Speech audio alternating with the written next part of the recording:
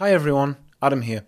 Today I'm going to be talking about an open source project called Dive. First of all though, I need to give a massive thank you to Michael Friedrich, aka DNS Mickey, who actually posted about this project on Mastodon, and obviously I followed the links and liked what I saw, and here we are. So thank you very much, Michael. So anyone who works or has an interest in DevOps or CI/CD or security will find this video and this project useful.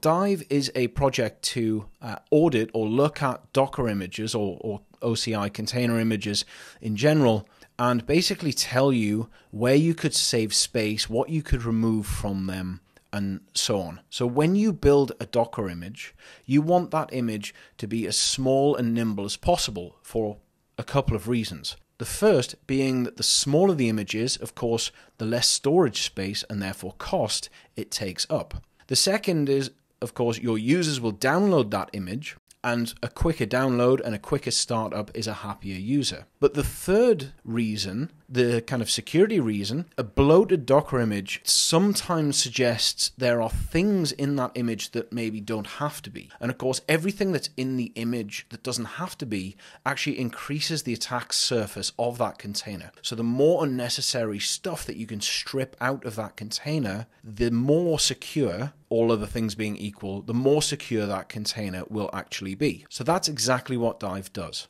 You point Dive at a container image, and it will tell you where the space is being used, where you could potentially save space, what you could remove from those layers, and it does it layer by layer. The other thing I like about the Dive tool is that you can run it in CI mode, and in that mode it's headless and you can provide it with thresholds. Basically, if those thresholds are not met when you interrogate your container, the build or the process will be set to a failure. So what that means is you can build Dive into a CI platform, and if your containers start getting too big, you stop the build, stop your process. So as always, I have taken Dive, I've wrapped it into an in-browser online version that you can play with.